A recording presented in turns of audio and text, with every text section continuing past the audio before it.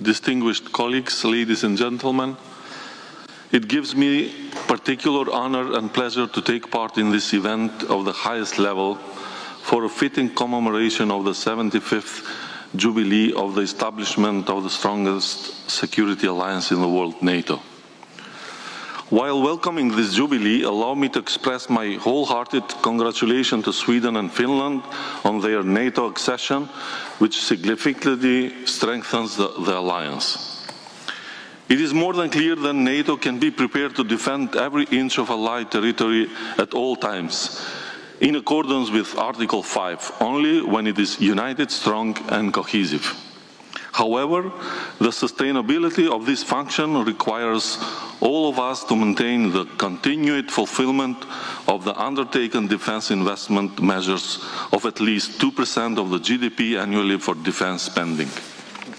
A few months ago, the Assembly of North Macedonia adopted a declaration whereby we marked the 4th anniversary of the country's NATO membership and the 75th anniversary of the establishment of the alliance, thus manifesting awareness of the responsibility to fulfill the obligation arising from NATO membership and the contribution to the realization of the collective defense. At the same time, as Assembly, we have lent our support to joint decision of the NATO Parliamentary Assembly to defend shared democratic values through the establishing a Democratic Resilience Center at NATO headquarters. Since its initial stage, we stand by it, further reaffirming this through the declaration adopted at the recent spring session in Sofia.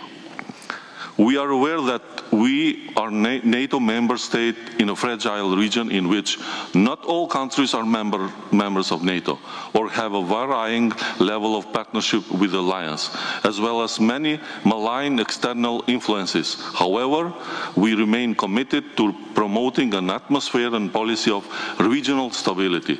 We realize this by continuing the tangible contribution to the KFOR cooperation of NATO in Kosovo, and in light of the current security challenges, we are active in the NATO mission in Iraq and the resolute support for Ukraine.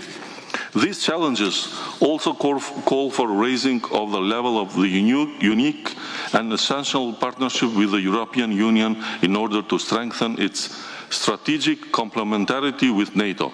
All member states and their parliaments should devote special attention to the NATO-EU structural dialogue, which encompasses resilience, protection of the critical infrastructure, continued support for Ukraine, and improvement of the capacities of the defense industry.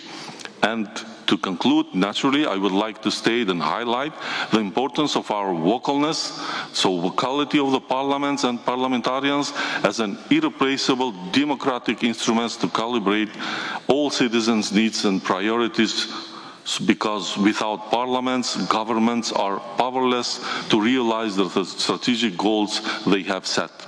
In this context, I would like to stress the irreplaceable role and contribution of the NATO Parliamentary Assembly as a link between parliaments and people of the alliance and NATO. Thank you very much.